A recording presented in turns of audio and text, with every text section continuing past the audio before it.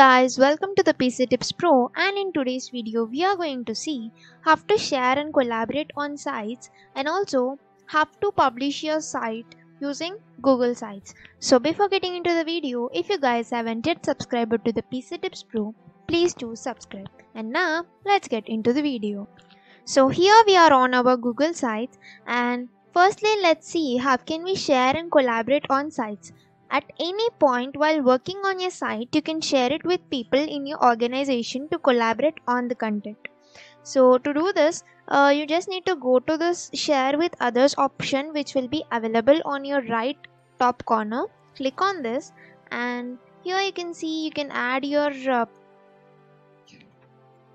people and groups to work on with your sites, or to share your site to other people and groups. And also you can even do this using Drive. You can go to Drive, you can select the file that contains the site. You can share them through the Drive also. And next, let's see how to choose the people to share your site with. So to set permission across your organization under who has access, click change and select the sharing options. So while you go to your Drive, while you are working with your Drive, you can see the sharing options. Let me quickly show you that. So this is my site on the Drive. Let's click on share, and here you will be getting the options like who do get the access to view this. So click on this change, and here you can restrict the people. Like you can share it through public, so that everyone who is having this link will be able to access your site. Or else click on the restricted, so only people added can open this link. And also now we can go back here, and you can add your people and groups, and you can send them across this link to so that they'll be having the access through your for your site.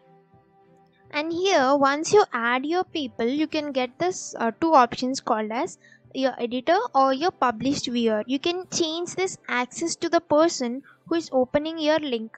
So you can make him as editor or published viewer. So if he is a editor, he'll be able to edit your site, and if he is a viewer, he'll be able to view our site, and he cannot make any changes to your site.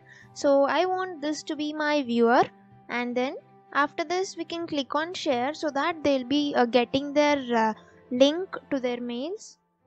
And after you share to your people, you can even remove the access to the people. You do the same thing. You can go here, you can click here, you can see who all the people who are having access to your site. You can remove them, and you can even change the access for them. So in this way you can share and collaborate on sites. And nextly, let's see how to preview and publish your site. So you can preview a new site before you publish. When you are ready, you can publish it only to your organization or to the world. So here you can find a preview icon which looks like this. To see how your site looks on different devices, you can choose this. Click here, and you can see how it is visible on desktop. So here you can see the desktop is chosen, so you can see how it is visible. And then you can go to this tablet, how it is visible in tablet. And then you can choose the mobile, how it is visible in the mobile phones. So it will be adjusted accordingly to the devices. So this is how you can preview your site. And then next, let's see how to publish your site for the first time. Let's go back. So when you publish your site for the first time, add a site name to complete the site URL. So we have already added the site name. You can only use letters, numbers and dashes in the site name. The beginning of URL includes your organization domain and can't be changed. You can continue to edit your site after you publish it. However, you need to republish the site to see any new changes. So after publishing your site, you can even again make changes, but you have to again publish it to make the changes live on internet. So you can choose your web address once you click on the publish. I choose it to be my education courses. So you can make it like more relevant and more interactive and creative with your visitors, but I choose to keep this for the showing purposes. So then click on the publish, and you can even manage who can view your site by just clicking on publish. You can see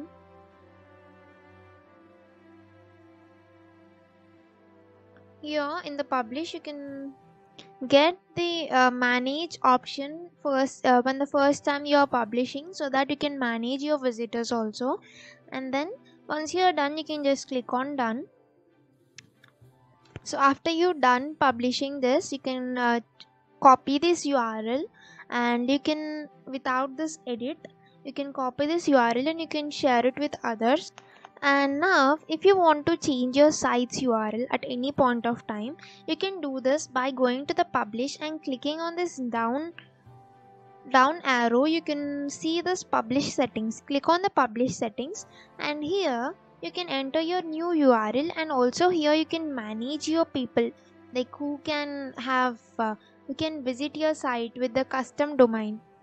And you can, even after adding your groups of people, you can even check or uncheck this, like editors must review changes before publishing. If you are working with the organization, this option makes some sense to you. So if you want to change it, you can change, or else you can keep it like this. So let me click on cancel, and now let's see how to unpublish your site. So if you are no longer want your site to be available online, you can unpublish it. You can still access and update your site content. You can also republish the site using the same URL or the different URL at any time. If people try to visit your unpublished site, they'll see an error message. So have to unpublish your site. Let's see. Next to the publish, you can see this down arrow. Click on this down arrow and you can see unpublish. Click on unpublish and click on got it. Your site is now unpublished. And you may even have many published sites on your Google sites, so you can even manage them simultaneously. And in this video, let's have a quick summary what we have done. So firstly, we have learned how to preview your site. We have previewed it by going to this icon. We clicked on this and we have previewed it through how it looks from the mobile, from the desktop, and from the tablet, how it adjusts. And then we have seen how to publish our site for the first time. We have clicked on the publish. We have made our own URL. We do have this manage option to manage who to visit our site with our custom domain.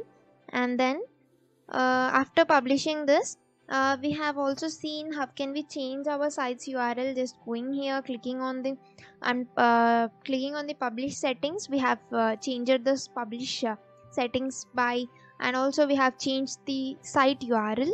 And then we even got to know how can we unpublish the site. Clicking on this down arrow, we clicked on the unpublish to unpublish our site.